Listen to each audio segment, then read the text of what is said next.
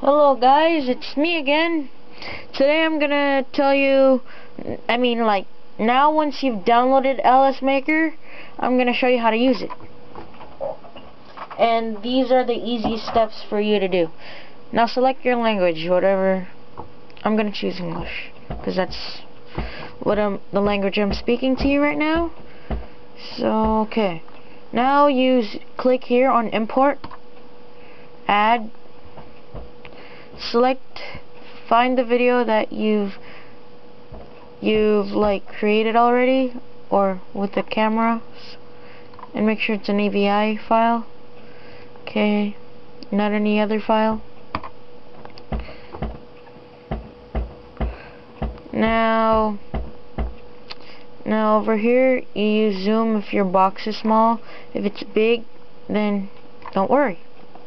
Now select the color over here. Now I'm gonna choose red, because it's the color of lightsaber I have. Now go to blade over here, it says right here.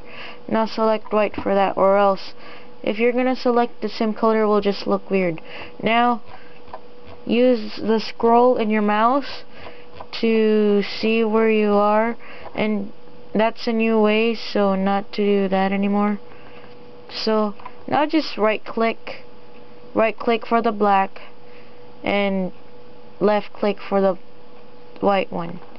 Okay, now select render for blade and color, and you click this thing over here. Now look, preview K, and it's a red lightsaber.